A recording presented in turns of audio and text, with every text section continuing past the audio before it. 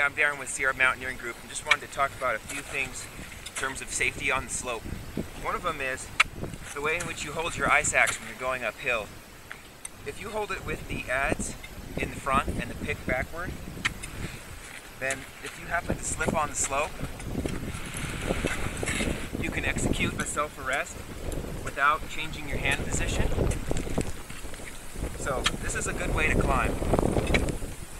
Adze in the front, pick in the back, either hand, okay?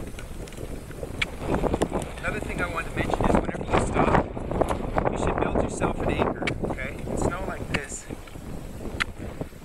it might take a little bit of work, but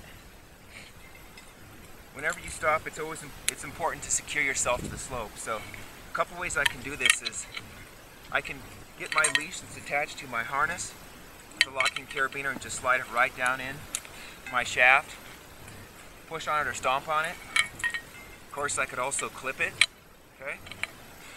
And if I feel okay with this sort of anchor, sometimes this one's the easiest. You could set your pick in the slope and you can clip off to the shaft here or maybe the adze. But the point of this one would be to remain downhill so that it holds you. And this is just in case you lose your balance. The other important thing is that whenever you take your pack off on a mountain, you don't want to just lay it down. You can see what happens to stuff that drops?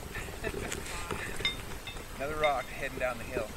That could be your pack. So I like packs that have loops to clip in here, and often I'll just take a carabiner when I'm stopped and I'll clip it into my personal leash so it doesn't go anywhere.